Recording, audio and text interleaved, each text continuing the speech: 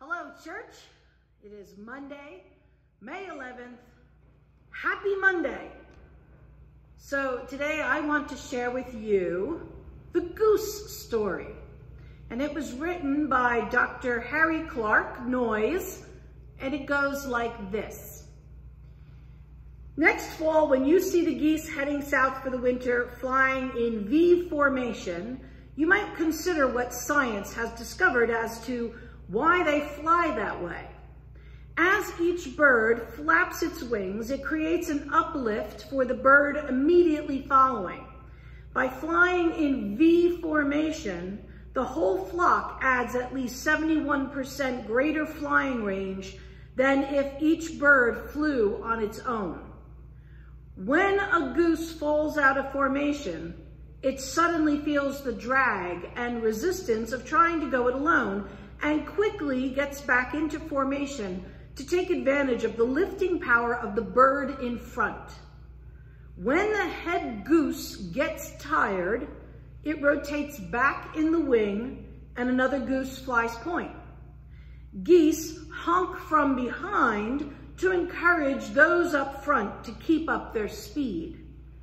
Finally, and this is important, when a goose gets sick or is wounded and falls out of formation, two other geese fall out with that goose and follow it down to lend help and protection.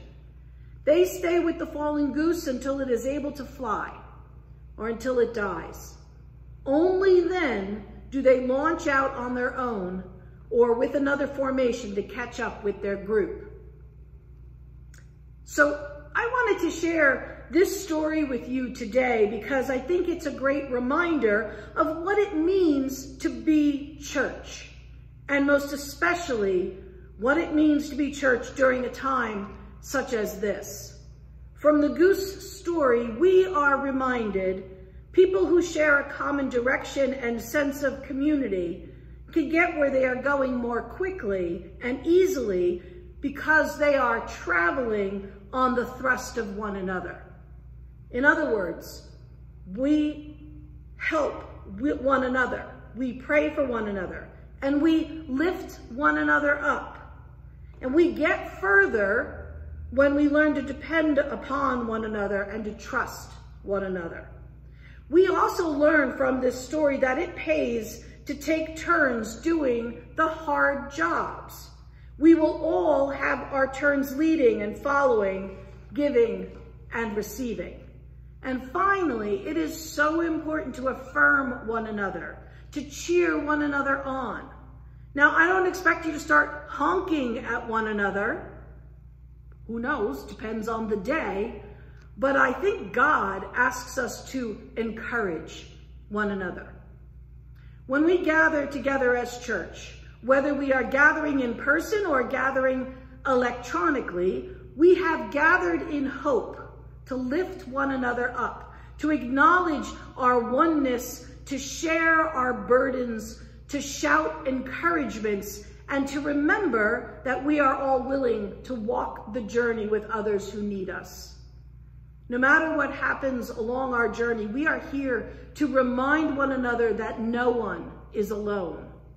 We are acting together. We are looking out for one another, and we are lifting one another up when we falter. So let's pray. Dear God, we thank you for your many blessings and ask you to be present with each of us on this day. We ask that you hear all our prayers, the ones that we speak and the ones without words that we hold in our hearts. We long for a cure for not just this virus, but all sickness and illness that people are suffering with. We long for an end to the suffering and pain, and we ask that you would help us all to remember that you are always walking with us and holding us, no matter how difficult the journey. Please be with all healthcare workers, chaplains, first responders, those who are sick, and those who are dying on this day. Help to make us strong in spirit, courageous in action, and gentle of heart. Let us meet others with compassion. Let us be a source of healing energy and help us to face each day with hope and joy. We ask all this in the name of our risen Savior, Jesus Christ. Amen. It's good to be with you today, church. I hope that you are all well, and I will see you again soon. Bye.